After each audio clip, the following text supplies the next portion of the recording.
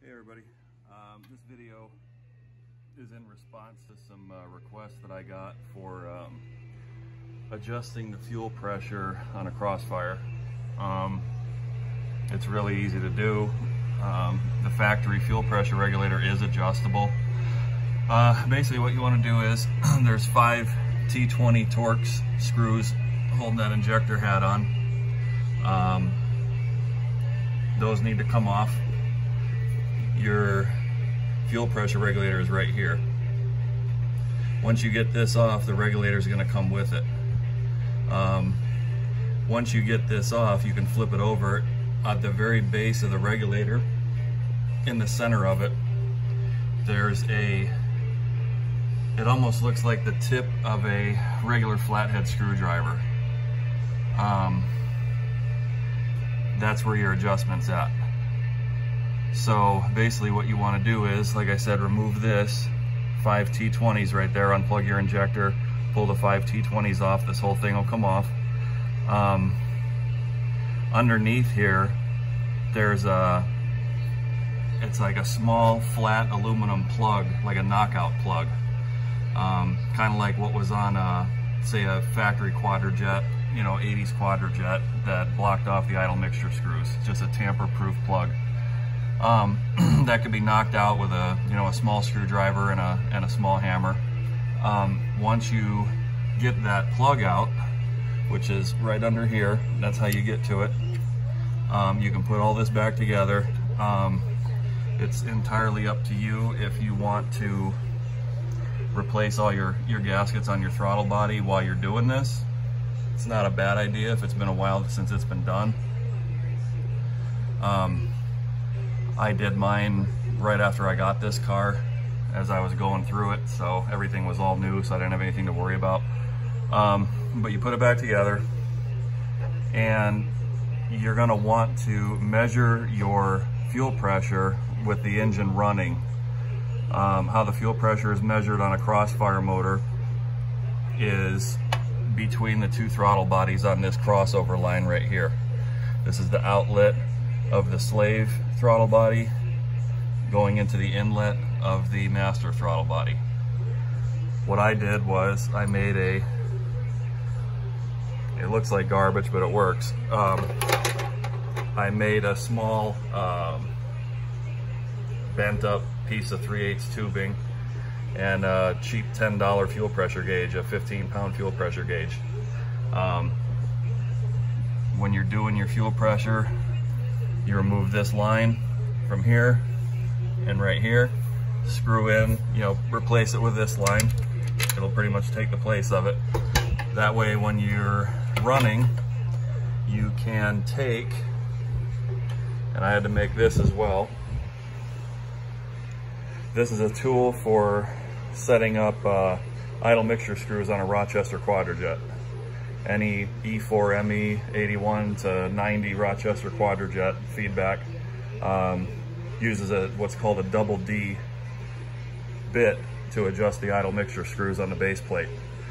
So what I did was I took that double D tool, and if you can see it, I just lightly compressed it and flattened it out with a small hammer, and I was able to get up in here, and it's going to be hard to do one-handed on camera, but basically once this is all apart, you'll see the hole for where you stick this. But anyway, it's a pretty sharp bend, but you can get up in there, and while the motor is running, you can adjust your fuel pressure. I've seen these on Crossfires anywhere as low as 8 PSI to say 11. With nobody messing with them. I've found they run best at around 13 to 14 PSI. That's another reason I say while you're into your throttle bodies, it might not be a bad idea to replace all the gaskets and the fuel pressure regulator diaphragm. The diaphragm and the fuel pressure regulator on these is like paper thin. So any increase in pressure, I mean, if you've got a 25-year-old regulator diaphragm in there, there's a chance that it may not hold, it may leak, etc. Back in the day, I know one of the things to do for these was to put like an 85 and up tune port fuel pump in there. 9 out of 10 times you're still going to be stuck with, say, 10 to 11 psi, 10 to 11 pounds of fuel pressure. Your volume is just going to be increased because that regulator is still going to be preset at around 10 to 11 psi. You can do both, but I've always had luck just cranking the fuel pressure up with the stock Crossfire fuel pump. I mean, I've run this thing up to 5,500 RPMs. You know, like I said, stock cam and stuff like that, but you know, I got 1.6 rockers on it. Not necessarily saying it's making power at 5,500 RPMs, but it didn't lay down. So there was no shortage of the volume of fuel, and with a load, my fuel pressure doesn't fluctuate any more than about half a pound of fuel pressure. So like I said, you can, if you don't want to do this, you can certainly try running an 85 and up LB9 or L98 fuel pump out of a tune port car.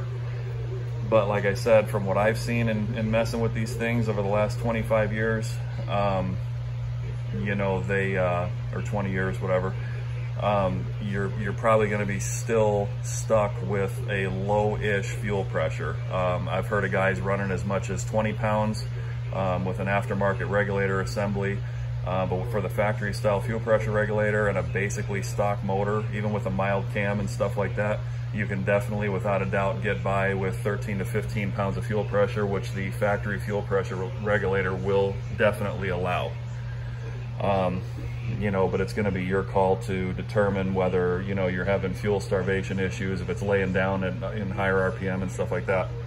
But, you know, the request was for pretty much a how-to on how to do make the fuel pressure regulator adjustable and how to adjust the fuel pressure. And that's pretty much how it's done. I did this one when I got the car, and it didn't even take me a half an hour. I mean, it took me more like 20 minutes. Obviously not counting making the, you know, the fuel pressure gauge, but getting everything apart, getting it ready, making the tool, you know, it took me about 20-25 minutes. And, you know, I can adjust it if I wanted to run permanently with a fuel pressure gauge in that line, that crossover line. I could do that, and I can adjust the fuel pressure in literally 5 seconds anytime I want to. But anyway, hope that answers some questions. If it's a little vague, or you know, you want some more information or some clarity, feel free to comment. Also, you know, if you guys want any other videos or any other ideas for anything like that you want me to show you, you know, feel free to let me know. But anyway, hope this helps, and that's it.